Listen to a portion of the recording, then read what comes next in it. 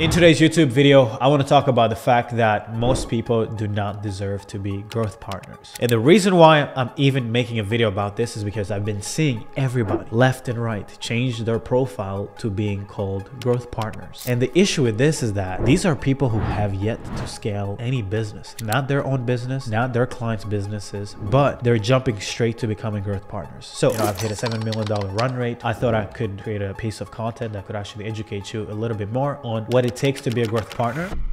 Now, I actually want to go first onto the benefit of being a growth partner, the pros of being a growth partner. Then I want to talk about why most people don't deserve to be growth partners. And then the third thing I want to talk about is, most importantly, the strategic risks of becoming a growth partner when you are not ready to be one. And lastly, I want to talk about the model that I personally took to scale past 600 grand a month and over $500,000 in cash collected every single month, taking home over $250,000 in profit in cash, take home net as my own salary, when 2 years before that I was just making $2,000 at my 9 to 5. I didn't have to become a growth partner in order to make that kind of money. So in today's video, at the end, if you stay till the end, I want to share with you guys a better model that prepares you to be a growth partner. So let's get started. To begin, I'd like to share the pros of becoming a growth partner. In my opinion, there are 3 benefits of becoming a growth partner. The fact that you get to deal with less clients. Traditionally with an agency, you have to get more clients in order to make more money. As a growth partner, so you scale vertically, you go deeper into the business, not vertically with more clients. Okay, so that's benefit number 1. Benefit number 2 is the fact that you get higher retainers. I just got off a call with a good friend of mine who's built multiple 7-figure businesses, and I ended up partnering up with 15 businesses. He ended up letting them go on this growth consulting, growth partner model. But what he ended up realizing is that it's super hard to find really great businesses, because most businesses that you're partnering up with don't even want to scale. So out of 15 partners, he ended up letting go half of them, exited 2, and remained one like 4 or 5 businesses that he was a partner on. So less clients, and each of them that he was partnering up with, he would charge $150K a year plus 4% or 5% of rev share or profit share. I don't remember. I would need the specifics. That's benefit number 2. You get to charge yearly deals, and you get also the ability to charge rev share or profit share. The beautiful thing is, since you're charging 12-month agreements, 24-month agreements, even 3-year agreements, the beautiful thing is the lifetime value is really, really high. So as a growth partner, it's an amazing life. You get to work less, you get to make a lot of money from the people you're working with, and you don't have to worry about losing clients, until the agreement is done, technically. Okay, so those are the 3 benefits. If we just looked at the benefits and just focused on the pros of becoming a growth partner, we would all be dumb not to become growth partners, right? Why would you stick to selling to small fishes, small retainers, and churn every 90 days, every 60 days, when you could just become a growth partner? Well, that's the thing that a lot of people are not telling you.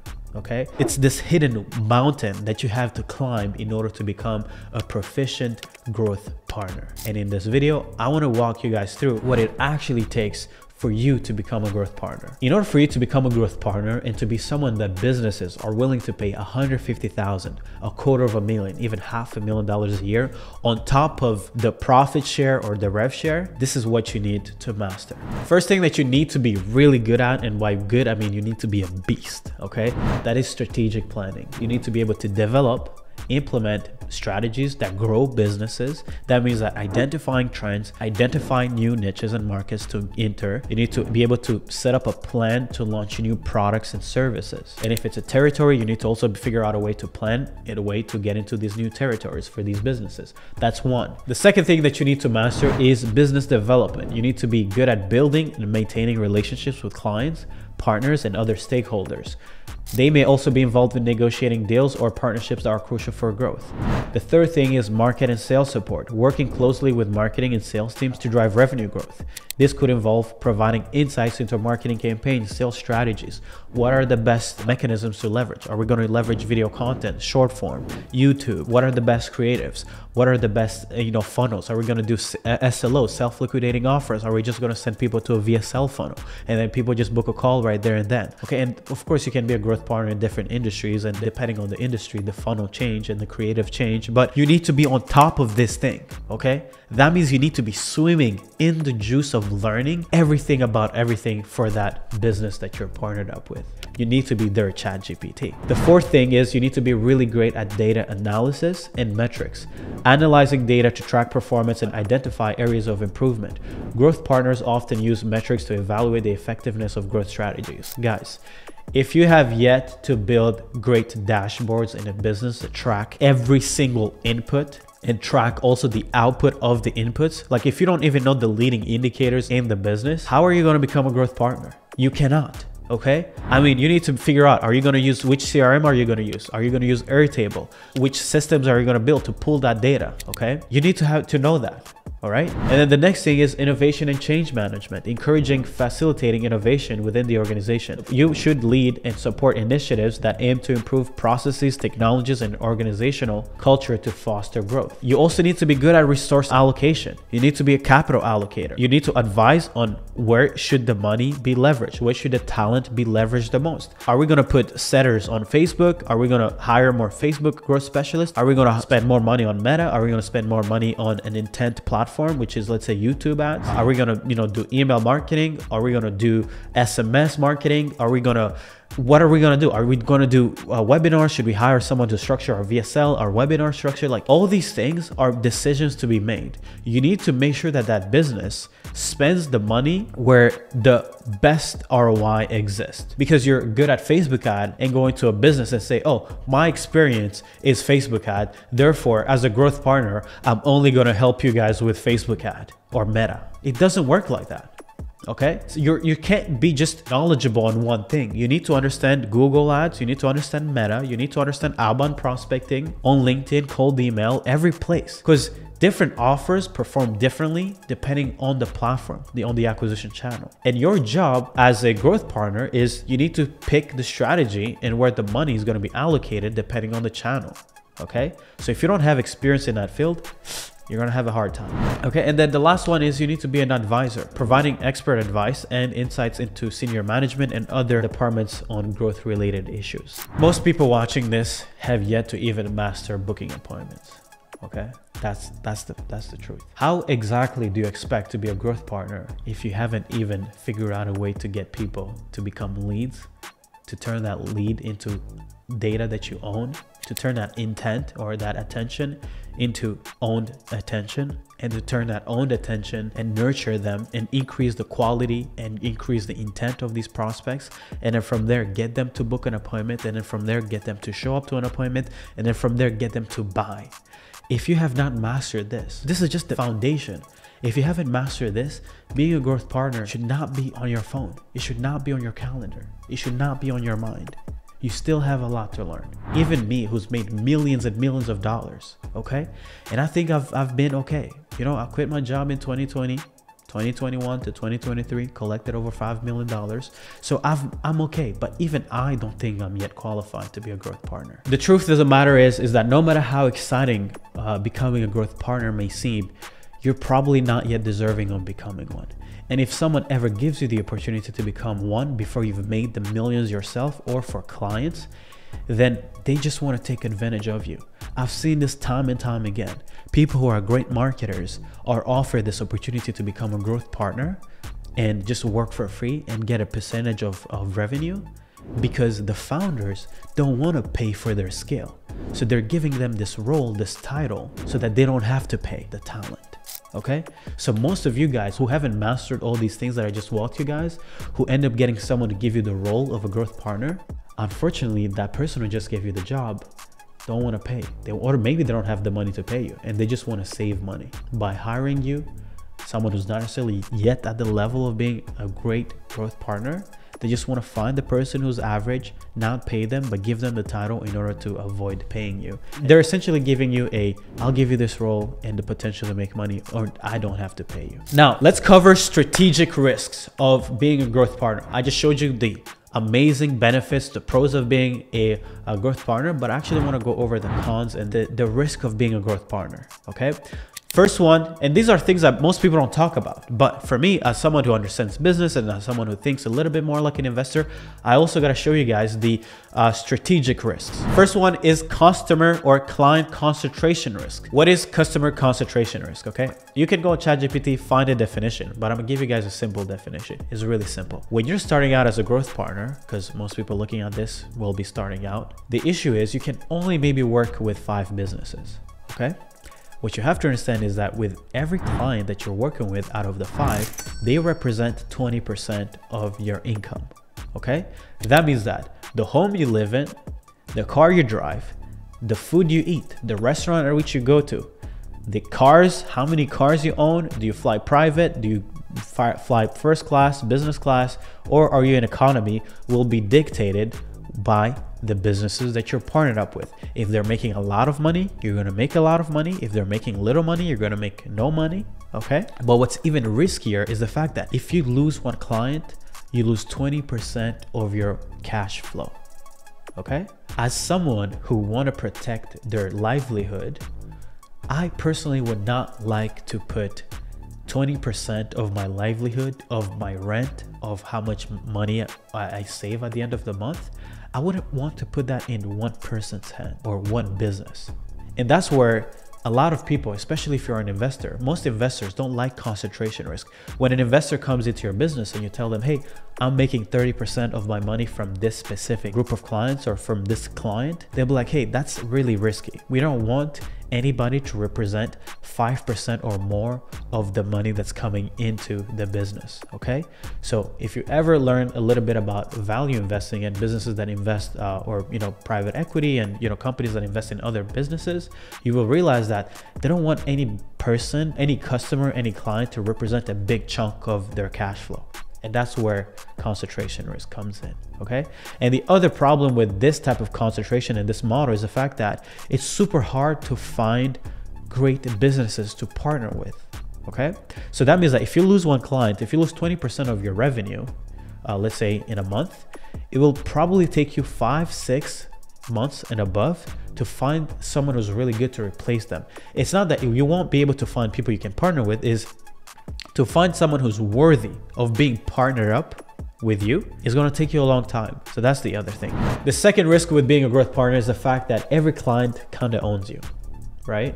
Their expectations are super high, and it's totally normal because their success depends on your productivity. If I had to hire a growth partner, I expect them to handle everything when it comes to growth. So if I wake up and I'm like, hey, we don't have enough appointments, we haven't made the money we're projecting to make, and it's 3 a.m. and I just look at Stripe and I'm like, hey, I haven't made the money. So as an example, I'm gonna look at Stripe right now, okay? So if I go on Stripe, okay, and I open it, I'm like, oh, but today we made $31,000, okay? But yesterday we only made $5,000. So yesterday I would go to bed at 3 a.m. and be like, why did we only make $5,000? We were supposed to make 20 to 30 to 40 grand a day, every single day of the week. Okay. And I'm calling you because I expect you to know why and to give me a plan as to how we're going to be able to make more money.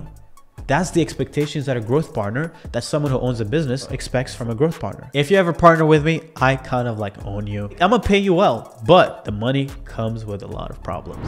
The third problem is the lack of leverage. Most growth partners are glorified growth consultants who are hired to fulfill responsibilities. Most of them won't have a team of experts with them as they're leveraging the company's talent. But other than that, the growth partner has to be involved in everything going on in that business. As someone who only has 10 hours a day to allocate to work, you can only advise, build, implement strategies and tactics, review performance for so many companies before you go crazy. In other words, being a growth partner without your own team is just having a really high paying job. And although you have the potential to make a lot of money, you don't really have freedom, because freedom doesn't come from you making a lot of money from the time you spend working. It comes from you having the leverage and the ability to make money without exerting a lot of effort or spending a lot of time. Now, understanding the problem with the growth partner model, which is a lot of concentration risk, customer client concentration risk, the fact that every client owns you and they expect the world from you. And the third is the fact that you lack leverage and you're just a hustler, and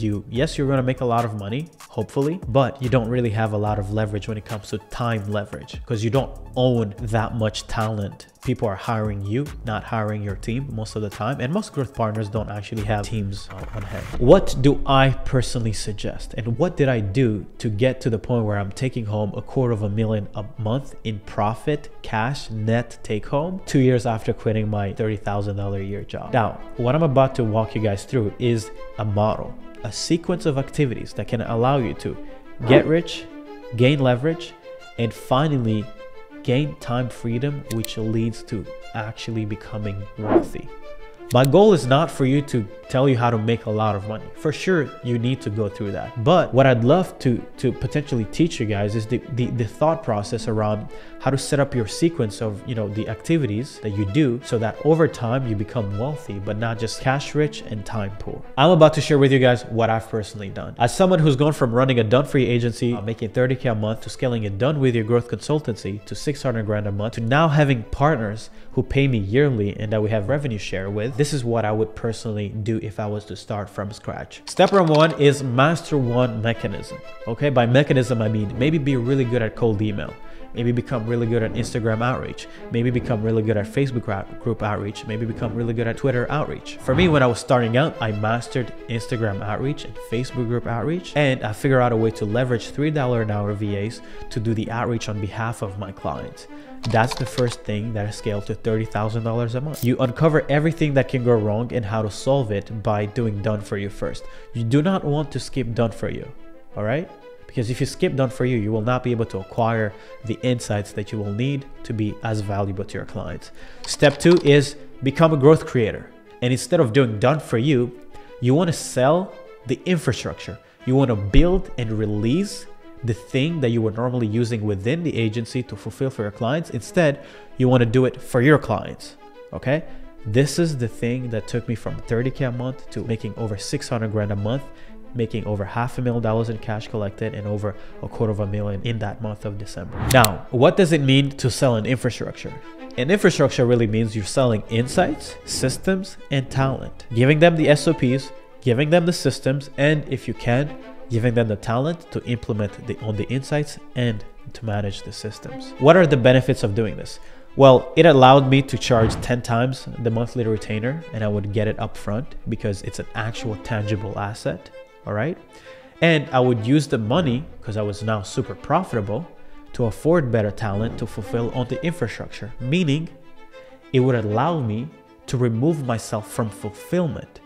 Okay, because I would end up hiring better people at recruiting, better people at training, better people at systems. I would hire the best systems integrators, and I would also hire better strategists. And that allowed me to literally not be needed in fulfillment. The only thing I was needed for is to be a YouTuber.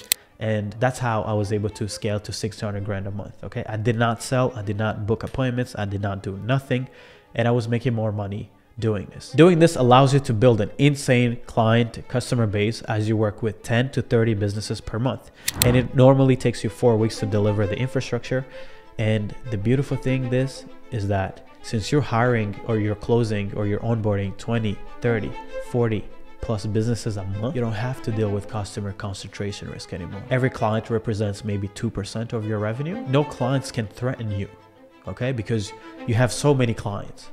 All right. And that was the beautiful thing. And that's how this growth creator model of selling, building, and releasing infrastructures is a lot better than, at least for me, it was more peaceful. I was not stressed because one client wasn't happy, because I had a lot more clients and I could afford for people not to be happy because I was bigger. I got big enough so that no one could threaten my success. Okay. That's benefit number 2 from step number 2. Step number 3 is only once you've gone through the first 2 phases of being a done-for-you agency owner and secondly selling infrastructures, okay? The first one can maybe get you from 10 to 50K a month or 100K a month if you want to push it. The second thing has the potential to get you to 100K a month up to $1 million a month, all right? And then only once you've gone through these first 2 phases should you go through partnering up with clients and actually becoming a growth partner, okay? Now, why is that sequence important? First things first is because you now will be able to have a team of experts to help the partners that you end up working with. Okay, that's what happens with me. For me, since for the partners that we end up having, I don't have to sell my time. Okay, because my goal has never been to be owned by the business. My goal is to own a business. Okay, so I have better people at different things, at media buying, at systems, at sales, and at operations than I could ever be. But the only way I'm able to have this talent is because I went through different models that allowed me to be profitable enough to have this big of a team. Okay, and then I can use this team to go be valuable in the partners that I work with. And the second benefit of having gone through the first two phases and not skipping to a growth partner is the fact that you now have built a pool of clients and customers to choose from. Right now, if you were to decide to be a growth partner, you would have to go do client acquisition. For me, I only have to go open up our client database and I'll be like, okay, who's making over 6 figures a month and who we can take to $500,000 a month and above. And I would find a few names and I would be like, hey, do you want to get on a call? I think we can deliver great value. And that's how we get the client. I don't have to pay money for acquiring clients. I don't have to go promote. I don't have to go do nothing because I already have a pool of client. I already have a client base.